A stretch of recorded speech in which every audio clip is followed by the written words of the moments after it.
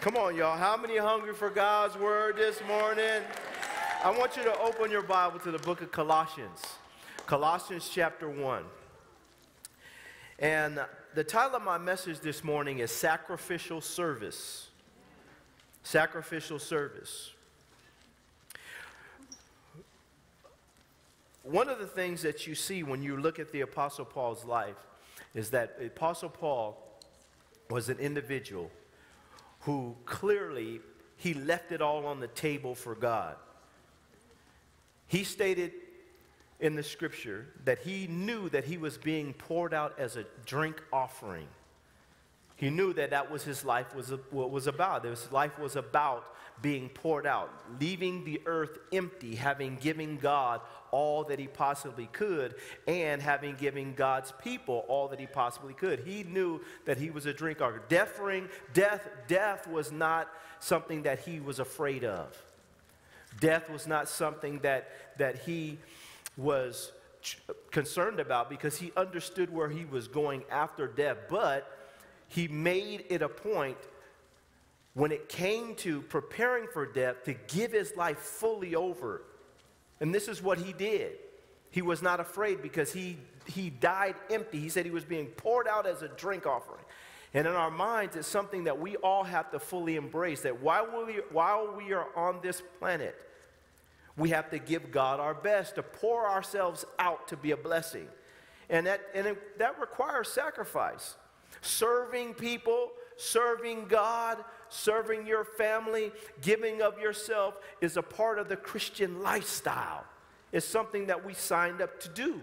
Doesn't mean that you don't have great times and blessings flow and all those things, but this all works together. The Apostle Paul said that he was being poured out as a drink offering. His mindset was right when it came to being in this world, but not being of the world. And knowing that God had called him for a purpose. And every single person in this room, just understand that you may not be called to be a pastor. You may not be called to serve in church full time. You may not be called to, but you are called to do something on this planet for God. Every person. You are not on this planet just to live and then die. You are here because God has purpose for your life. Every single person. And we want to make sure we fulfill our purpose and we push ourselves to being the best that we possibly can be for God. And you want to die having poured out everything you could and have left it on the table, because why? Jesus, you called me, and you called me with purpose. And I want to give myself fully over to you. In Colossians chapter 1, verse 24, it says this. The Apostle Paul says, I now rejoice in my sufferings for you, and fill up in my flesh what is lacking in the afflictions of Christ. He says, for the sake of his body, which is his church. He says, of which I became a minister, a servant, according to the stewardship from God, which was given to me, he says, for you, to fulfill the word of God. I love this, because he's basically saying God gave me something. And he gave me something so that I can give it to you. So I didn't just get something just for me. I received this stewardship, and it wasn't because of my qualifications, how good I am, how good I look, how many, degrees I have, and all these other things. I received the stewardship, but I received it for somebody else. That my life isn't just about me, it's about something that God imparted to me, shared with me, so that I can share it with somebody else. Well, God was thinking about me, but he wasn't just thinking about me, he was thinking about you. This is what he's communicating. He says, of which I became a minister, a servant of God, according to the stewardship from God, which was given to me for you, to fulfill the word of God.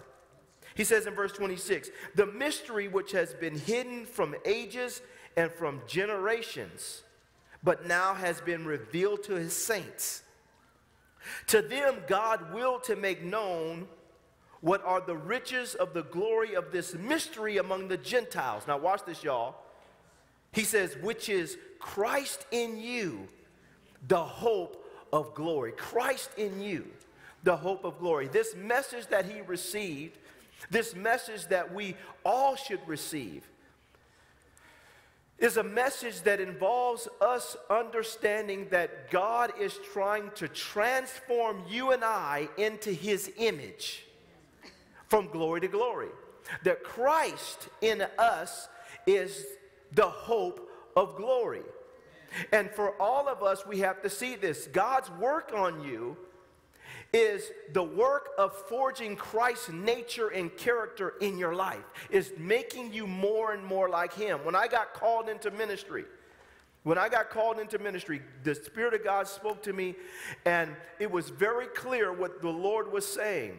He said to me, I want you to minister with the gifts and the anointing that I place in your life to see the fullness of the manifestation of my life in the believers. To preach, to minister with the gifts to see the fullness of the manifestation of my life in the believers. And that for me has never left me. Over 20 years later, has never left me. That my assignment on the planet is to use the gifts and the anointing that God has placed upon my life to see the fullness of the manifestation of the life of Christ in the believers. That's if you ask me, that is my mission in life. And that is what God has sent me here to do, to see the fullness of the manifestation of the life of Christ within the believers. Not just to have a big church, not to be impressive, not to try to, keep up with everybody, what every other church is doing. Not to try to get on the line and do this and do this. It's just to preach and to minister with the gifts and the anointing that God has given me to see the fullness of the manifestation of the life of Christ within the believer. That's my job. And that it begins to consume you. It becomes what you are. The Apostle Paul, he embraced this. He said, Christ in you. Christianity isn't just about getting to heaven. It's about getting heaven in you. It's about getting Christ in you and seeing Christ fully formed and manifested in your life, that you become more and more like him on a day-to-day basis. Now, you and I cannot make that happen, but Christ, through his Spirit, he works in and through us to see this accomplished in people's life. The problem is the church, we have gathered people, but people aren't growing up. But the goal is for us to grow up and to become more and more like him on a day-to-day basis. Not to be like my favorite preacher. But to get people to understand that there is a star on these pages. And God our Father wants everyone to look like the bright morning star. That we are to be transformed into his image from glory to glory. And for all of us, it becomes a process that can be tough in terms of someone receiving this ministry, but also helping people in ministry. It is what it's about. And sometimes it can be tough, but it's a sacrificial service because God has called us to partner with him to help people to become more like him. Can I have an amen? Amen. He says here, he says in verse 27, he says, to them God will.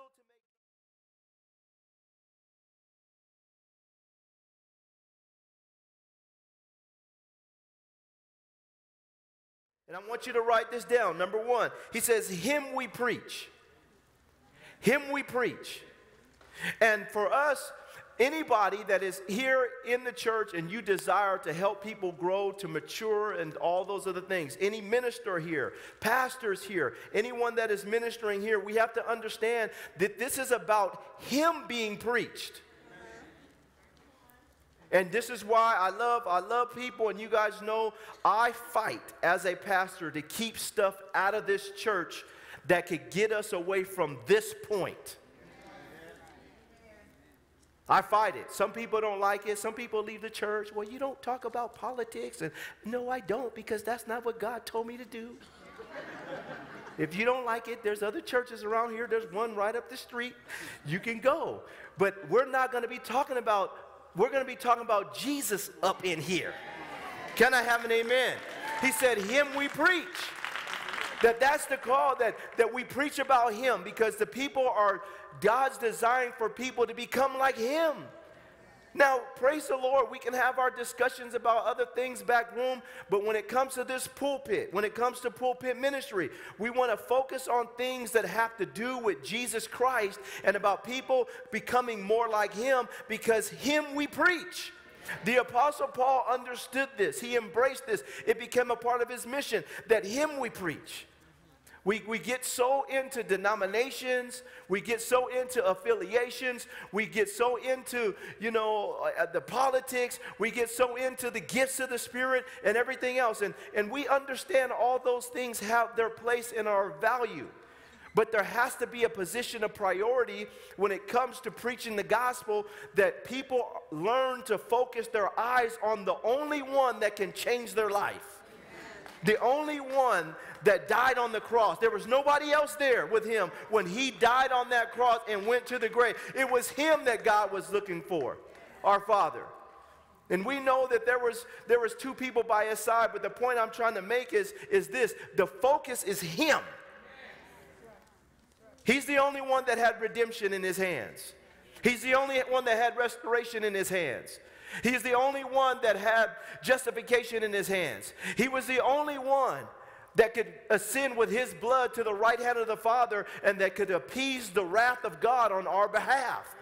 He is the only high priest that has been qualified to stand in the throne room of God and represent humanity as the God-man. Don't get me start preaching. Don't let me start preaching in here. There's only one. And so I appreciate people, and I thank God for people. But in this church, I want to continue to remind us that it's him we preach. That he's the one that's glorified. He's the one that has this light on him. He's the one that's the star of the show. He's the one. It's not the smoke in the mirrors and all the other stuff that sometimes we try to make important in our churches. We have to get back to the simplicity of devotion to Christ. It's not the deacon board. It's not the elder board. It's not the pastor. It's not this. And we thank God for everyone's contribution. But the Apostle Paul said, him we preach. Him we preach. And this is what we want. We want to get back to this point and this place within Christianity where there's a focus on Jesus. And my job as your pastor, I'm not called to be everybody's buddy. You don't want me to be your buddy. You don't want me to be. You want a pastor that's going to lead you to Jesus and tell you about Jesus and stay focused on Jesus. You don't want a buddy. And that, can I have an amen? You don't want me to be your buddy. You want me to be your pastor. You want the elders to be your pastors. You want people that are going to stand on the side of Jesus. And we're cool. We love everybody. I love everybody. And friends here, but there's a line that you don't cross, because, hey, man, I don't need another buddy in my life. I need somebody to give me the word of God. I want somebody to preach to me and tell me what Jesus said. I don't want any partiality in my, can I have an amen? I don't want any partiality. I don't want somebody so wrapped up in me emotionally that they won't speak the truth to me in love. Can I have an amen, y'all? He said, him we preach. Now watch this. He says, him we preach. He says, warning every man. He says, him we preach. So we want him to be preached, but then there's a warning aspect of the gospel that we have to fully embrace. This word here in the Greek, it means to admonish. This word warning, it means to counsel. It means to exhort. It means to comfort. And it also means to correct. And so when it comes to the Apostle Paul, he understood as he's talking to the church at Colossae, he's letting them know that we got to preach him, but then he says we also have to warn. There's a warning aspect of ministry that has to be reintroduced to the church. An admonishing, a correcting, a counseling, a comforting that has to be fully embraced. And that's part of Christianity. He says, warning every man. I love it when God sends me warnings, because it is an extension of his grace and mercy in my life. When somebody warns, when God uses someone to warn, or when God releases warning, listen, saints, it is a wonderful thing that God would take time to send someone, or even just talk to you through his word to say, hey, I'm warning you about this. I'm just warning you about this. It's just God's love and grace towards you when he does that. I love it. Don't go down that road. Don't go down that road. And what happens to us is sometimes we think warning means God hates us, or the person that's warning us hates us, when it's not. It's an extension of God's grace. And I can remember times in my life where as a man of God, saved, sanctified, filled with the Holy Ghost, and God sent me a warning and I didn't listen. And I told y'all this story about me and Kenyon up in the mountain when I got hit in the eye. I didn't blame the devil. I told Kenyon, I said, this is God. He told me not to come up here. Elder Kenyon, you remember that? I was up there visualizing. I had it all. Man, I'm going to have 200 acres. Oh, the Lord, I'm looking up. Yes, this is the will of God. Oh, I feel the presence of God. It wasn't the presence of God. It was the wind blowing.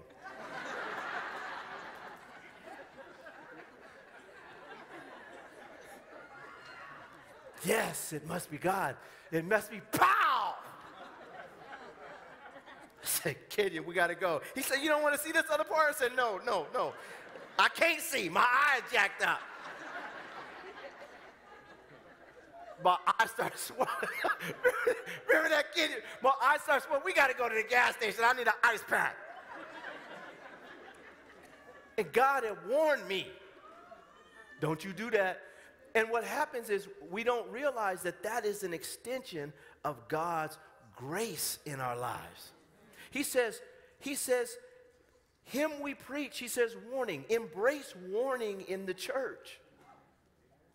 Embrace this aspect of admonishment and counsel and exhortation and comfort and correction, because what it's doing is it's going to help us to become more like him. He says, him we preach, warning every man. He says, and teaching every man in all wisdom. Teaching. We need to focus on Christ. We have to fully embrace the warning aspect of ministry, because it's going to make us. And then we have to embrace teaching. In our church, there's a didactic aspect to ministry that we also have to fully embrace. We don't know everything. We need to be taught when it comes to spiritual things. God goes to great lengths to raise up people and to train people and to take people through the process of breaking, to make them great servants in terms of giving us the word of the Lord and teachings that we need and the right doctrine, so that we're feasting on the right things so that we can properly grow and mature. And all those things are God's extension of mercy and grace to us once again, because he raises up people to teach us. We have to learn how to be great learners and students, and how to work the fundamentals, the fundamental principles of the doctrines of Christ, so that it becomes fixed in us and there's a great foundation to which we now build our lives upon. That also means that sometimes we have to take things that we have learned in times past, and if they do not line up doctrinally, we have to be willing to say, I believe something that was wrong. Now I'm going to believe that which is right, because through Scripture it's been proven to be right. I want to embrace the teachings. It's hard for people to accept sometimes that they were wrong or they believed something that was wrong. But it takes humility to say, yeah, I did believe that. I was wrong. But then God, because of his grace and mercy, he sent me the right message that now I'm willing to fully embrace, and now I want that to be a part of my foundation. Well, sometimes we have to tear stuff up so that God can relay the foundation that is the right foundation so that we can build. When it comes to church doctrines, we have to always be examining because God is clearly, giving us revelation progressively over time. Well, let's take a look at this scripturally to make sure that we're on point with what God is saying. There's nothing wrong with that. But we can't fake like we know something when we do not know it. We have to embrace teaching and be great students. Learn how to listen with the intent of obeying. He who has an ear, let him hear what the Spirit is saying to the churches. Well, what that means is hear with the intent of obedience. So I want to apply what I'm hearing to my life. I want to be a great teacher. I want to be a great student. I want to be very studious. Jesus sat down before the rabbis, and he sat down and he sat there. The Bible says he listened and he asked questions. He's growing, he's developing. What does he do? He sits down and he's listening to them. And he's asking them questions. And then they'd asked him questions, and the scripture said they were astonished at his responses and how he would respond. But he goes through this growth process. All of us need that. Most of us, I wasn't raised in the church. And I know people that were raised in the church, but they still didn't know nothing but just go to church. But I wasn't raised in the church. When I came and I started reading my Bible, this was so foreign to me. And the thing that I loved at that time that God had placed in my heart, well, you have to become a student. So I started looking at it like I was a student, and I was learning the fundamental principles of Christ so that I can continue to grow. And all of us, we have to embrace that. Stop trying to make it seem like you know when you don't. And if you do, continue to grow. There's never a time in your life, I got to say it. Pastor James Davis, I can still remember things that he said over 20 years ago. He said to us, he says, sons, the minute you stop growing, that's when death sets in. I said, whoa. I said, the minute I stop growing, that's when death sets in. Because the minute you think you got this all figured out, and you think no one can tell you nothing, and stop thinking that you're wise because you're older.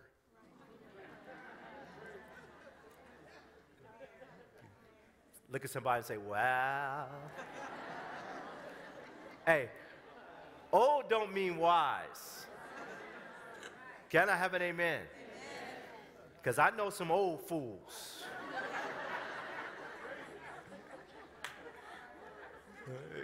Can I have an amen? And the minute you and I stop growing, that's when death sets in. Death starts to kick in. We want to be people that are constantly growing and maturing and studying and praying and reading and studying and praying, listening, asking questions, because it's going to help us to grow. He says, teaching every man in all wisdom. He says, teaching every man in all wisdom. We have to see this church isn't a place where we just come and dance and sing and feel good. I want to dance and sing. That's part of it. But now I want to sit down. I want to take out my notepad, and I want to take notes, and I want to learn and grow, and I want to study and go home and meditate on this stuff and say, okay, God, what he just preached, I want to apply that to my life. I don't want to just be in my head. I got to get this in my heart so I start living it out. So now it becomes a part of me, so I become more like you, Jesus. He says, him we preach, warning every man and teaching every man in all wisdom. Now watch this, that we may present every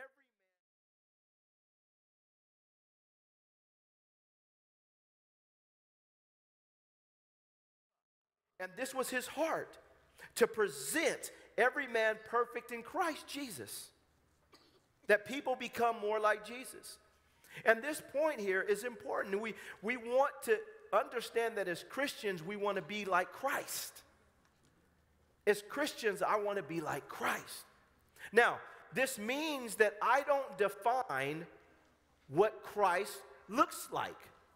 I let the scriptures define what Christ looks like. Because the Bible talks about another Jesus. And people are painting a picture of Jesus that is not the Jesus that has been revealed through the scriptures. And that's part of the problem. He said false Christ will come. Many Christ will come. People will say Christ is here, Christ is there. He talks about this. The scripture talks about this. We want to allow the scripture to clearly define what Jesus looks like. We don't want to imagine a Jesus as our co-pilot. We imagine Jesus as something that we want him to be instead of just letting the scriptures reveal him. God, reveal yourself through the pages to define who you are. Jesus is not just a lamb. The Bible calls him a lion. Jesus is not just loving, he is also just and the God of justice. Jesus is not just someone that will forgive sins. He just doesn't just forgive sins. He will also discipline for sin. So there's a balance. Somebody say balance. The scripture begins to paint a picture of him that is a balanced picture. We have to fully embrace that and say, okay, God, this is who you reveal yourself as. I want to embrace that. And then I want you to allow me to be transformed into your image and likeness from glory to glory, but I got to fully receive who you are and let the word of God define who you are. The mistake that the Israelites made is that when they were coming out of Egyptian captivity, Moses took them to a place. He goes to the high up in the mountain with God. He's there for longer than the people wanted.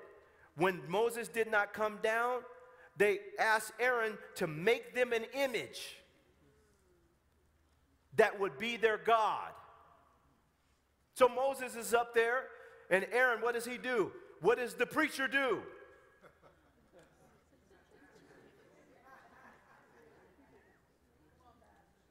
What did the person that God had called do?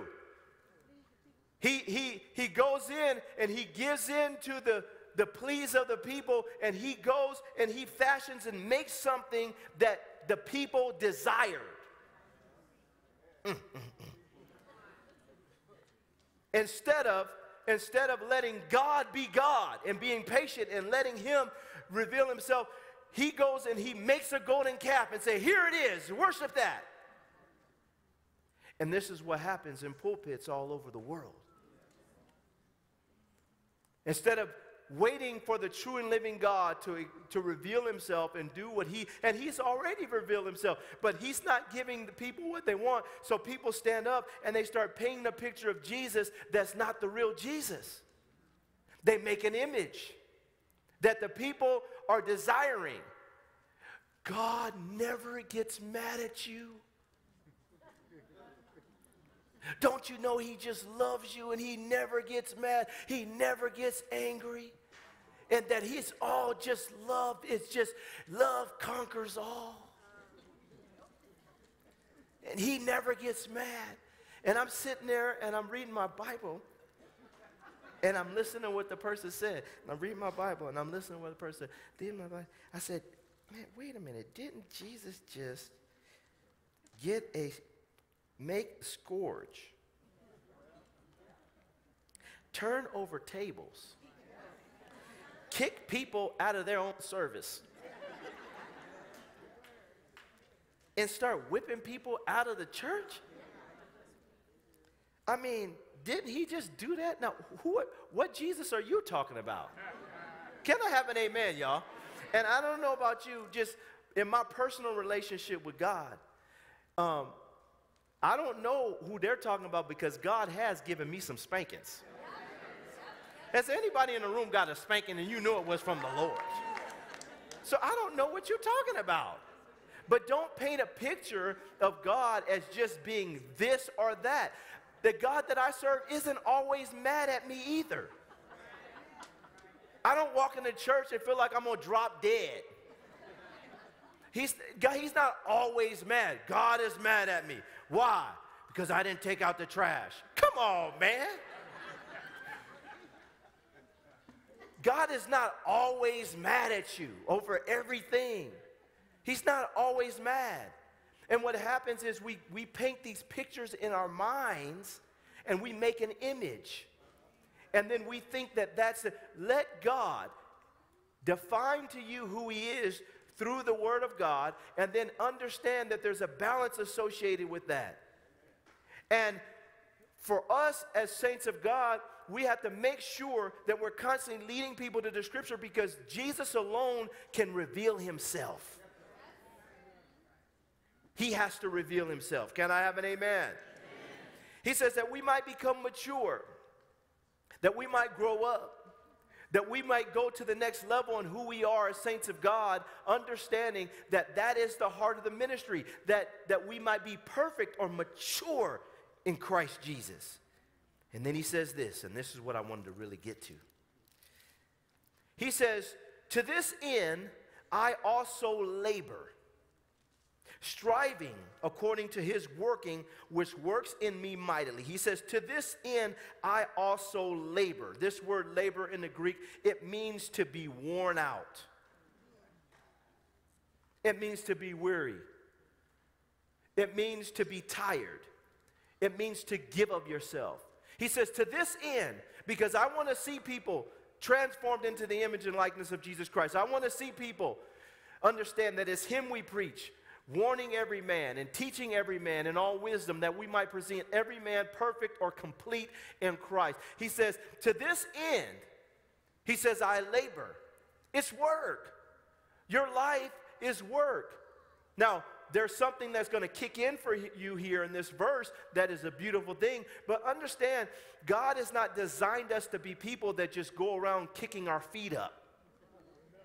If you are a Christian, God wants you to serve. And there's a sacrificial serving that's involved in being a servant of Christ. That there is work. There's work to be done. There's labor. The harvest is ready. He said, but who are few? The laborers are few. He said, people, they don't want to labor. They don't want to help somebody else. They don't want to give of themselves. They just want to be catered to. They don't want to. Every person in this church should be serving in some capacity. Every person. And if you're not serving here, you are purposeful on making sure that you outside in the marketplace, you are serving in some capacity. Because God does not want us just to be inlets. He wants us to be outlets. And that means that sometimes we are going to be tired. Then go take a rest. And then get back up and get back in the game. There's going to be times when you don't feel like it, but you do it because this is a part of your passion and your heart for God and your service to God. He says labor. That means that sometimes we're going to feel worn out. Sometimes we're going to feel weary. Sometimes we're going to feel like, man, I don't know if I can go another step. This was Apostle Paul's heart, and it's what he did, and it's for all of us, especially you that are ministers and deacons and elders and things of that nature in the church. It should just be your heart to serve, because that's what it's all. Your title means nothing if you're not functioning. People think, I want to be a preacher, I want to be a pastor, I want to do this. Do you know that this stuff will kill you, man? Can I have an amen? I know some of y'all, like, man, this is not easy. This is not easy. It's not easy. People think it's easy. It's not. And then some people, they thought it was easy, and then they got a chance to come up here and speak, and then you find out, it's not easy standing before all these people and talking. And people are like, you better know what you're talking about, too. Can I have an amen? I didn't come to church to hear no gibberish. You better give me some word. It's not easy. Serving in the church is not easy. So I want people to understand it's not. It's labor. And it's labor intensive. Stuff gets heavy. It gets deep. We're dealing with life. We're dealing with demons that are trying to kill us. And the devil, I can't even get to that part yet because we're dealing with this part. But then the demonic aspect of it, when the devil is trying to take you out and convince you that you'll never have success and it'll never be, and you'll never, and the devil starts attacking your mind in ministry. People say, it's amazing to me. People say, Pastor, I'm having problems. What's the problem? I'm hearing voices. I say, listen, I hear voices all the time. Rebuke the devil and tell the devil to shut up and cast him out of your mind and out of your heart and rebuke him in the name of Jesus and pick yourself up and bind him and keep on rolling with Jesus Christ. Can I have an amen? I fight demons on a day-to-day basis, and I say, devil, you're not going to win. You lose in the name of Jesus because I'm covered in the blood. I'm washed in the blood. I got the mind of Christ, and I am free indeed. Can I have an amen, y'all? You better rebuke the devil and keep him moving. These demons are always talking to people. Tell them to shut up. I know exactly who they are. I'm not confused when I hear them voices. I know exactly who you are. I bind you in Jesus' name. Look what he says. To this end I labor. It's work, y'all.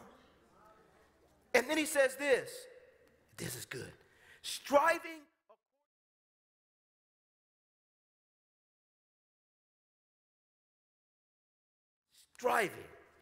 He says labor is a sacrificial service. He says labor, and then he says striving. This word here in the Greek, it means to contend for victory in the public games.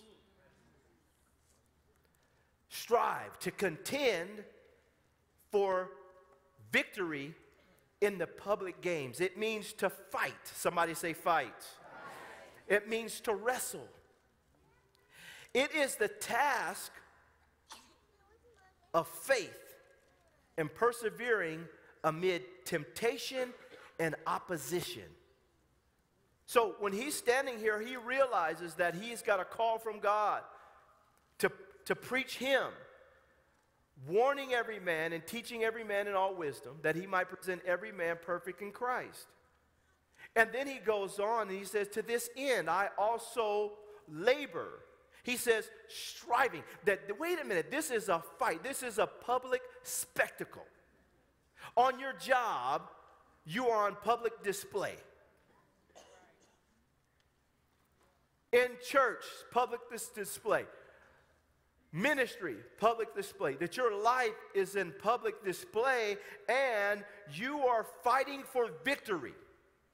You're not just fighting for yourself, you're fighting also for other people, that they might receive victory in their life, that you help them to arrive at a place where they understand that they need Jesus in their life.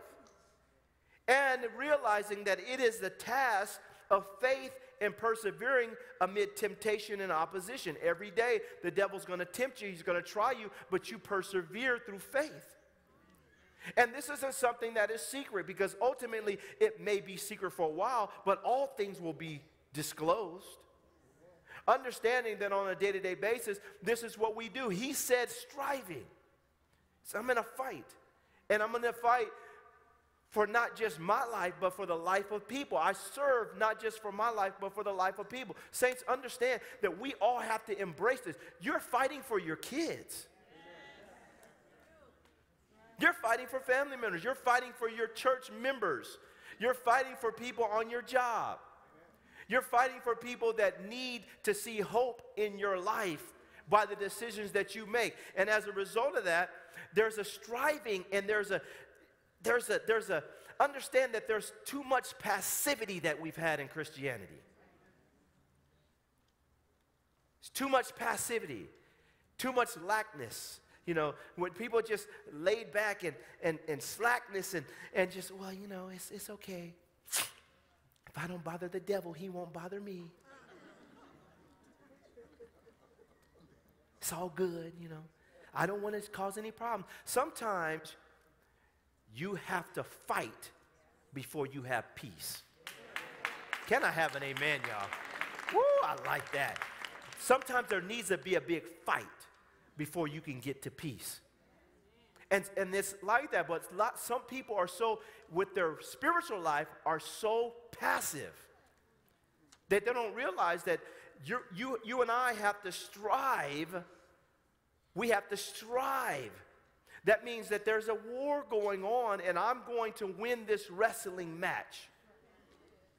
I'm going to win this fight.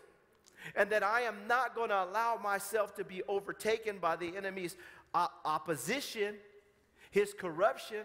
I'm going to fight back. Well, what happens for a lot of people, they just quit. They're used to quitting. There's no internal fortitude.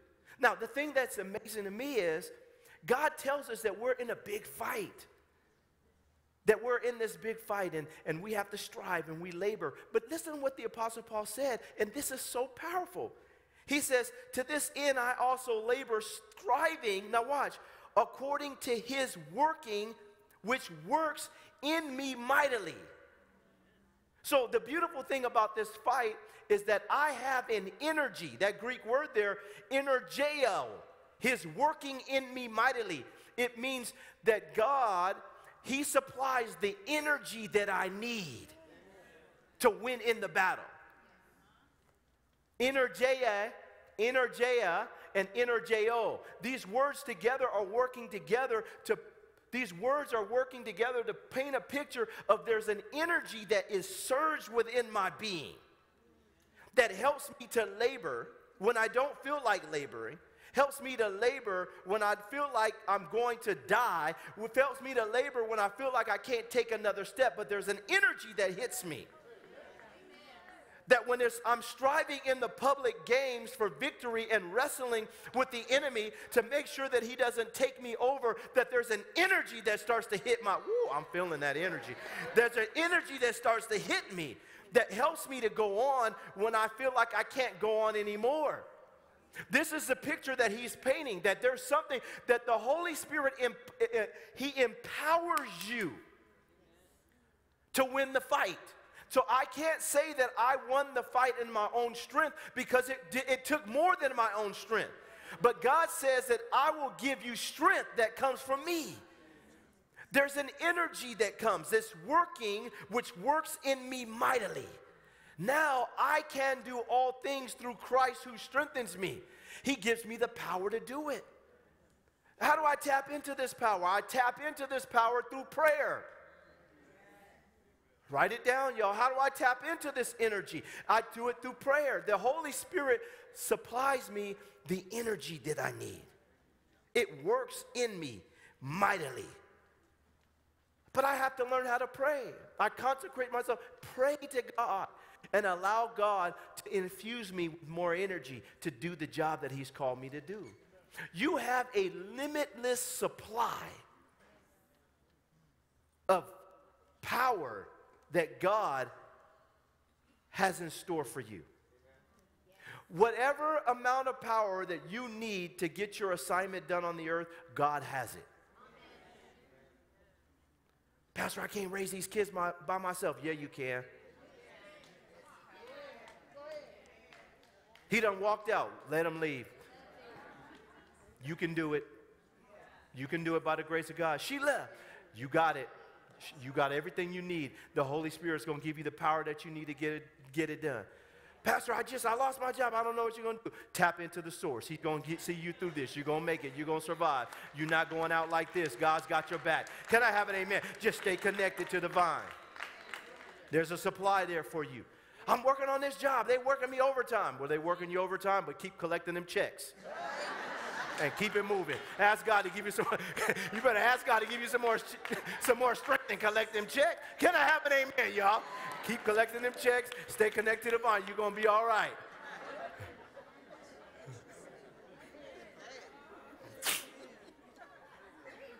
Can I have an amen, y'all? You better. And then God supplies the power. He supplies the power. He supplies the power. He said that works in me mightily. It works in me mightily. God gives us what we need so that we can accomplish the task, but we have to pray. Pray and ask God. Number two, you have to remain consecrated. Your consecration is a weapon against the devil. If you start to feel like you're in this battle and you're striving, but then you start to give up your consecration, then you lose your power. Understand that when Samson fell by the hands of Delilah, it was not, his hair wasn't his source of strength. It was his consecration as a Nazarite. And the hair was just a sign. He lost his power when he refused to remain consecrated before God. And so he had lost before he had lost, because he started going down the wrong road. And what happens, a lot of people say, I'm feeling like I'm getting worn out. But are you remaining consecrated? Consecration is a power position. Remain a Nazarite. Stay away from the stuff that God doesn't want in your life, and you're going to stay in a position of strength. And now you're not going to be doing things in your own power. Now you're connected to the source. And he strengthens you. So what happens is, people, they don't see consecration as a weapon. I keep myself separate from the world. I don't get involved in stuff. I don't open myself up to unclean spirits. And then now power just keeps coming to me, coming to me, coming to me. But when you and I, if we start sinning and going down a road of destruction, then now we start to lose our power. And then things begin to get hard and striving. Now you're striving in your own power. And then we look up and say, what happened? I'm wore out. I can't go any further. And then it never dawns on us, well, maybe you need to repent. I feel heavy. When I go in to pray, God's not speaking. Yeah, because you need to repent. I'm having problems over here. I'm having problems there. Well, have you asked God, or have you just considered maybe you need to repent? Oh, no, I don't need to repent. I'm perfect. I don't have any problems in my life. I gave $10 to God. He knows I'm good.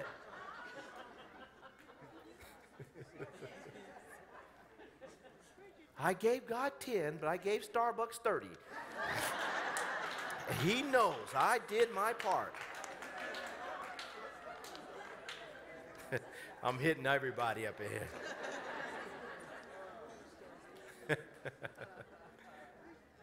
I don't have any problem. No, maybe you need to repent. Maybe that's the reason why you're tired all the time, because you wore it out. The devil was wearing you out sinning.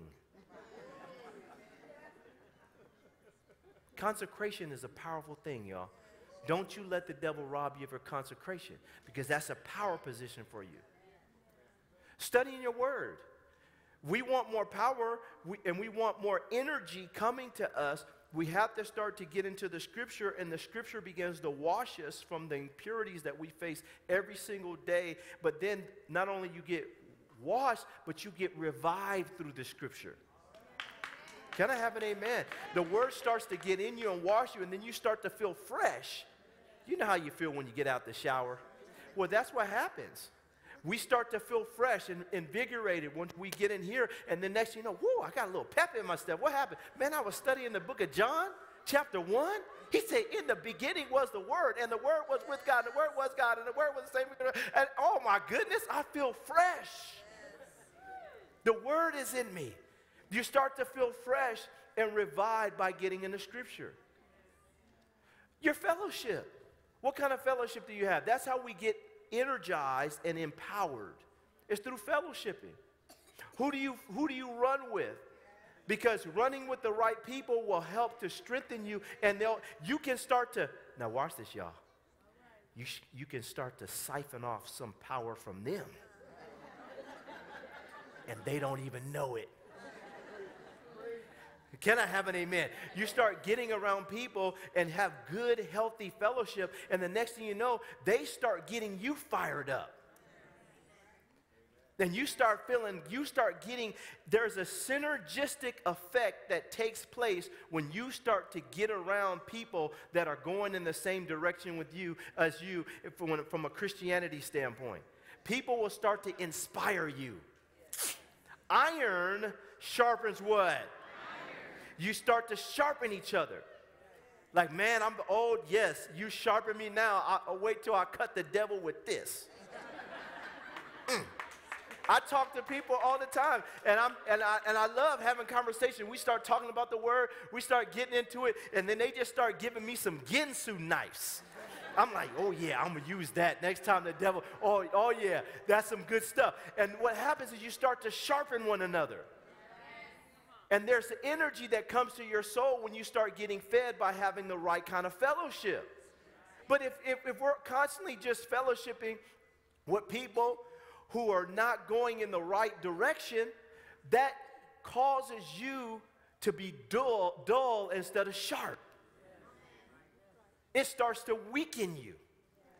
We got to make sure that we take time to get around people that we know love God, and that iron can sharpen iron and help to get you stronger. Man who isolates himself seeks his own way. He rages against all wise counsel. When we start, there's no way you can grow if you're constantly isolating yourself. You cannot. You will not grow. If you're isolating yourself all the time and nobody understands, nobody knows the trouble I've seen, nobody knows what I'm going through. Listen, you'd be surprised what people in this room have been through. You are not alone in striving against the devil and striving in life and going through life. People, just open your mouth and let a person, you'll find people there's nothing new under the sun. I'm not trying to minimize our pains, but understand you're not the only one going through. Other people are going through also. And sometimes you getting out and letting the person know, I'm just struggling with this right now. You'll hear a person say, I was too. This is how I got through, or I am right now. And let's pray. Let's believe God to break us through this thing, because this stuff is heavy and it's not easy to go through life. Can I have an amen, y'all? One of the dangers as a church is you sit here and people just suffer alone. Don't suffer alone. When you can pick up the phone, call somebody and say, hey, let's talk. Or if they don't want to talk, call somebody else. Can I have an amen? Amen? Let me share this with y'all. When I first got saved, me and my wife, we didn't know what we was doing. I was the chief heathen.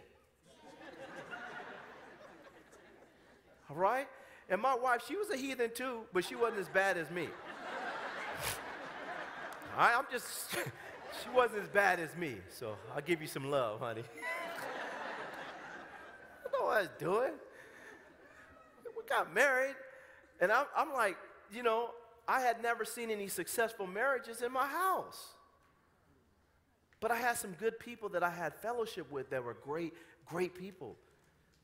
And when we had issues or we had problems or we had things that were going on or stuff was happening, we didn't like sit back, and I would get on the phone and I would call, hey, Jerome, what you think about this? My wife is tripping, dog. What is going on with her, man? Man, y'all told me that I need to do right and get married, but I don't know, man. He said, I loved it because he would just straight up tell me the truth. I said, man, you a heathen, man. No, I'm just playing. He didn't say that. He said, man, you got to treat her right. Open the Bible. Let's go to the book of Ephesians. What did the Bible say about how you're supposed to treat your wife? Treat your wife like that, like the Scripture says. What about this, though? What does Scripture say? Let's go to the Bible. Let's see what the Bible says about that. Man, she said this. What does Scripture say? What does Scripture say? And it was amazing how the fellowship and the counsel that I received, now listen to me say, there's not enough money in the world to pay for that. The treasures of truth. The treasures of truth that come in, and then you look at your life and you say, man, by embracing the truth, look what it's done. My wife and I, we have a wonderful marriage. come to my house, it's peaceful. And when the devil does try to do something, I rebuke him and cast him out of my house. We don't tolerate any mess. We're aggressive for peace. Can I have an amen? You got to be aggressive about it. We're not having no mess up in here because I deal with devils all day out there. I'm not going to come home and be dealing with none. The devil is a lie. I got to have a sanctuary. Can I have an amen, y'all? But that happens. Because I got people of fellowship. Get people around you that are going to help to encourage you to go back. What does the scripture say? What does the scripture say? Now, let me say this, and I'm going to move on from this point.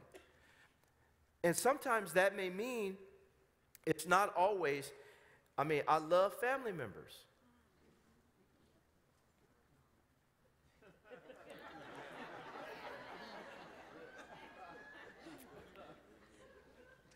I love my family members. Honey, we love our family members, don't we?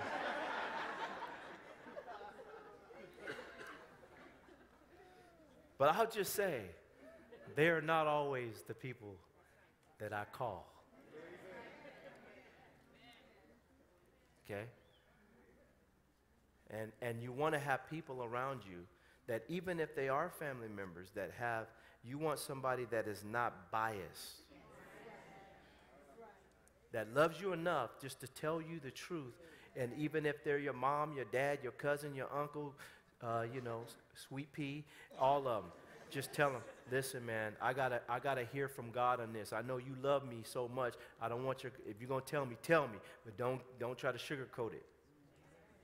You need someone that's not biased, and that's not only just family members in the church.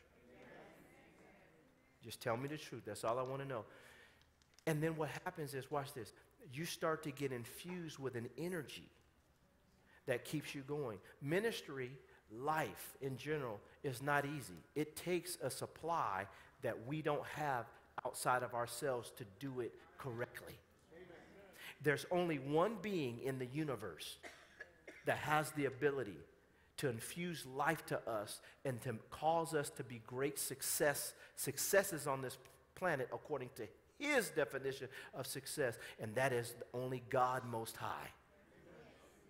We have to learn how to access this energy that is necessary because we're going to be laboring and we're going to be striving because we want to see people's lives change. And sometimes you and I are going to feel wore out. We're going to feel tired. We feel like we can't do it anymore. But if we're praying, if we're studying our word, if we're getting good fellowship, if we're making sure that we stay consecrated, what happens is we position ourselves to access this inner jail that comes from God. And then people look up and they say, how do you do it? And you can tell them that because I've tapped into a supply that is not of myself. This is the reason why I got all these sales on the job, because God isn't supplied the power. This is the reason why I can take care of my family, because of God supplies the power. This is how I work hard on my job and get up at 3 o'clock in the morning and get on the freeway in the midst of all this traffic, but I keep on doing it day after day after day after day, because there's a power that comes to me. Whoo, I can just feel this. There's a power that comes to me that comes from the throne of God. You may not understand it, but God supplied it. And so there's a sacrifice when it comes to serving. Don't try to serve in your own power, saints. Don't try to give of yourself in your own strength. Don't try to be something that you cannot be without God giving you the power to be it. And if you ever feel weary or tired, or you feel like you cannot go on, then be honest with yourself and say, God, I need more power that comes from you. I need more fellowship. I need more of the word. I need more prayer. I need more access to who you are so that I can continue to go on. A lot of people just quit. They just give up because their whole life they just quit. In this church, I want our church to be a place where people come and they get empowered, they feel empowered, and they stay empowered. Because they're working the fundamentals that God has established through his word.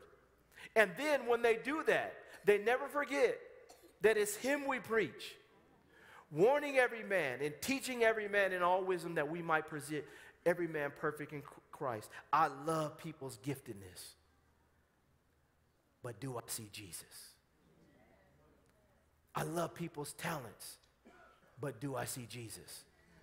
I love people's generosity, but do I see Jesus? I love the way people are blessing the other, but do we see Jesus? Because at the end of the day, what God our Father is looking for is Jesus in everybody. Can I have an amen, y'all?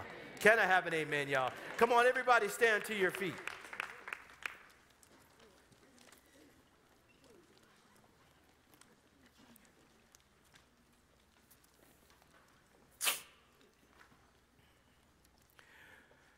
I want to, in a minute here, I want to open this altar because quitting is a heart condition.